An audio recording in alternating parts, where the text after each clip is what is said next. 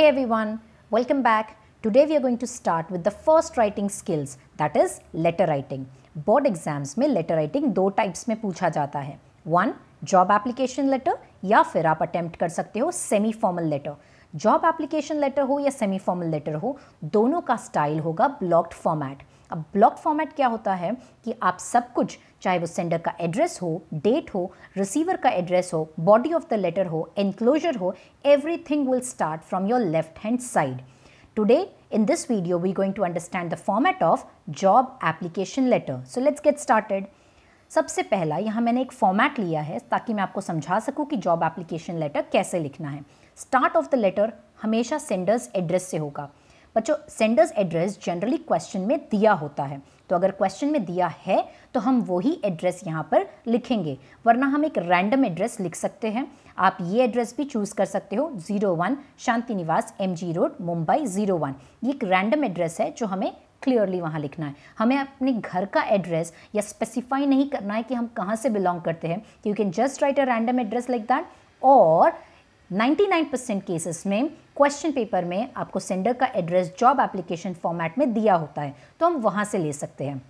फिर एक लाइन छोड़ना है और हमें लिखना है डेट. डेट का फॉर्मेट बहुत ही क्लियरली आपको लिखना है 8 जुलाई 2020. जैसे मैंने यहाँ डेट लिया है तो 8 जुलाई, जुलाई के बाद आएगा कॉमा एंड देन 2020.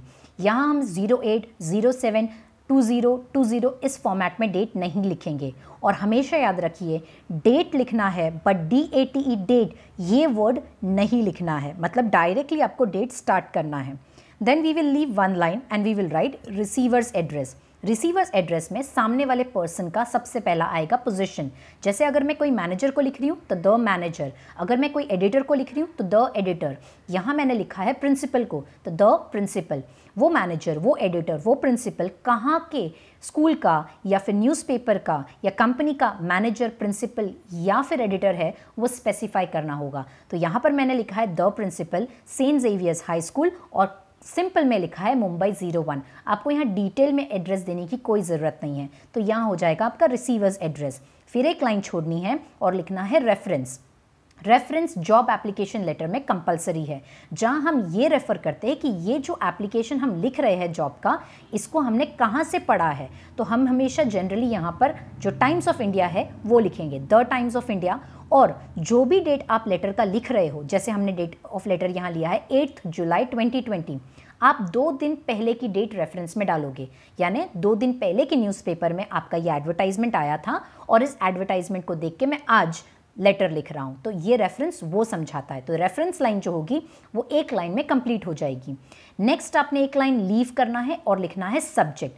सब्जेक्ट आप जो चीज़ के लिए अप्लाई कर रहे हो, जो जॉब के लिए अप्लाई कर रहे हो, आपको उसका एक ब्रीफ समरी लिखना है. जैसे मैंने यहाँ पर लिखा है application for the post of English teacher, ये होती है मेरी सब्जेक्ट लाइन.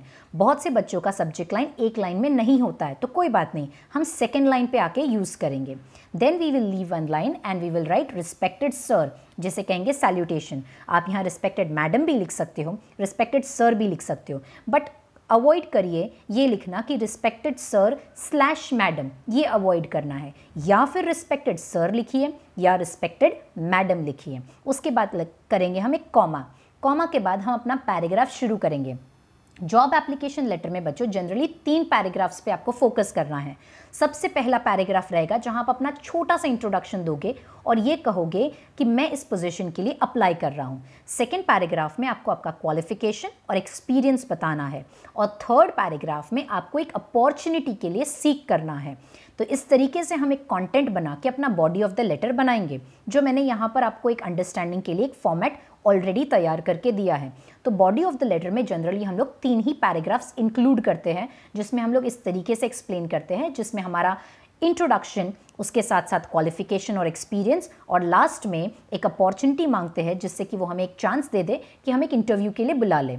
वेरी इंपॉर्टेंट यहाँ पर आपको ये याद रखना है कि बॉडी ऑफ द लेटर में कहीं भी आपको आपका रियल नेम बोर्ड एग्जाम्स में मेंशन नहीं करना है, वरना आपका पेपर रद्द हो सकता है, कैंसल्ड हो सकता है, अबंडन्ड हो सकता है, and it will be terminated as an attempt to copy और attempt to reveal your identity. तो इट इज़ वेरी इंपॉर्टेंट, जिस तरीके से मैंने फर्स्ट पैराग्राफ लिखा है, आप वो फर्स्ट पैराग्राफ को अच्छे से रीड करके अंडरस्टैंड करो कि इंट्रोडक्शन कैसे लिखना है. नेक्स्ट हमें लिखना है एक लाइन छोड़ के थैंकिंग यू, और लास्ट में हम लिखेंगे योर्स ट्रूली रोहन सिन्हा। अब रोहन सिन्हा मैंने यहाँ एक रैंडम नेम लिया है।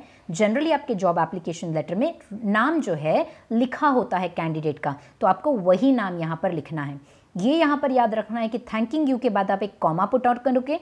योर्स फेथफुली या योर्स ट्रूली जब आप मेंशन करोगे तो योर्स में एपस्ट्रॉफी एस नहीं आएगा, और ट्रूली या फेथफुली जब आप लिखोगे तो उसके बाद आप एक कॉमा डालोगे।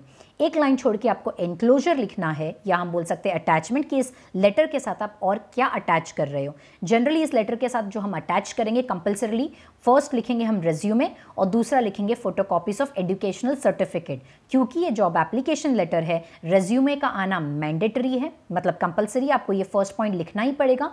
और सेकेंड पॉइंट भी कंपल्सरी है जो आपको लिखना है कि जहां आप अपनी एजुकेशनल सर्टिफिकेट्स अटैच करते हो।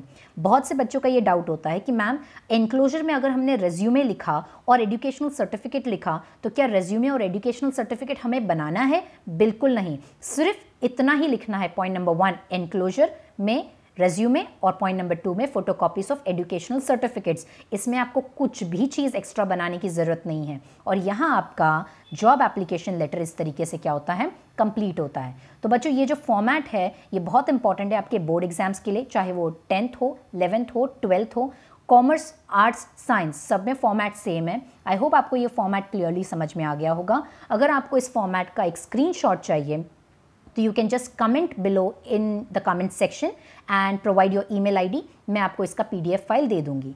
Thank you everyone, bye bye.